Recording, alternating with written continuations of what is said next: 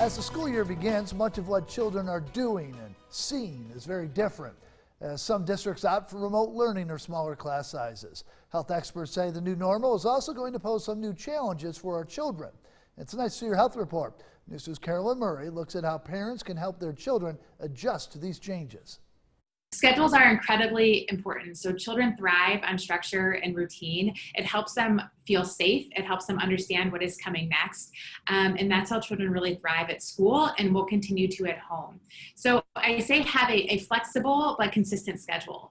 Dr. Mudd says, for example, give your child a couple of tasks that need to be completed by lunch and let them pick what they want to do first. That way, they still have flexibility in their day. She says it's also important they have a designated place to learn, which they can decorate on their own, so it feels more personal.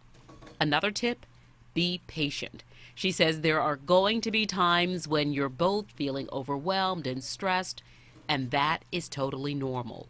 If you're having tension with your child, over homework or over a school learning activity, is take a break. And so this is a marathon. It's not a sprint. If there's a specific assignment, take a break for yourself and for your child, because this is going to come up frequently. Recenter yourself and have your child take that space to themselves too. Those News 2's Carolyn Murray reporting. The doctor says you can also turn to your child's teacher for help as well.